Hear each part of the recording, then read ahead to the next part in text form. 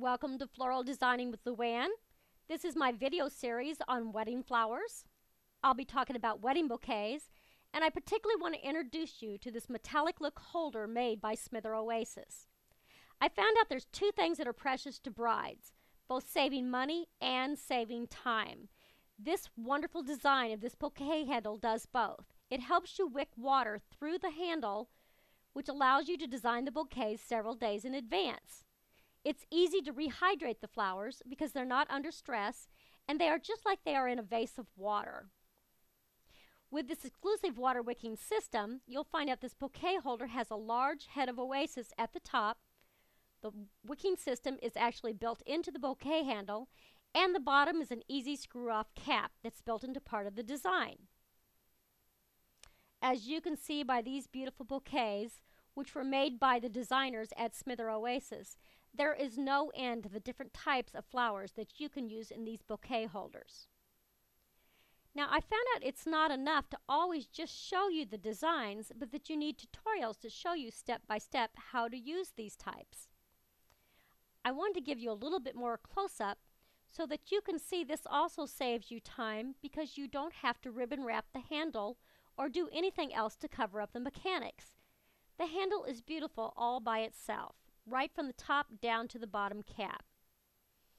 It does come in 3 different styles. One is called a twist, this one's called the hammered metallic, and there is a third one that has a leaf design at the top.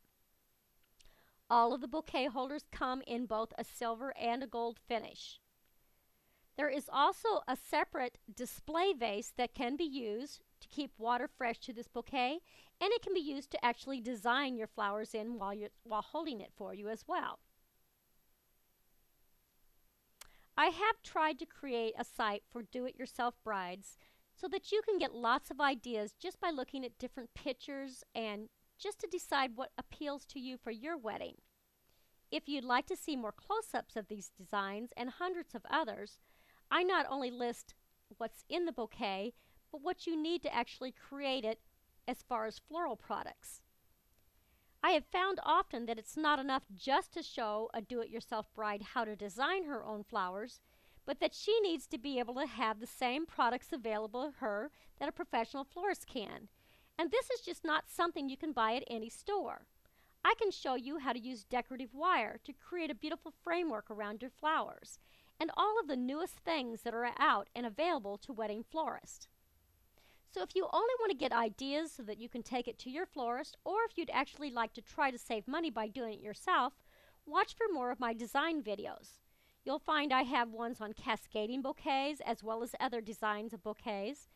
Plus, I'll show you how to do step-by-step corsage work, and I'll even show you how to do those large altar sprays for in front of your church. Visit me not only for the flower work, but I also have lots of pictures of wedding cakes and how to put the fresh flowers on top of them and keep them from contaminating your cake, but making it beautiful. This is Luann from www.weddingflowersandreceptionideas.com.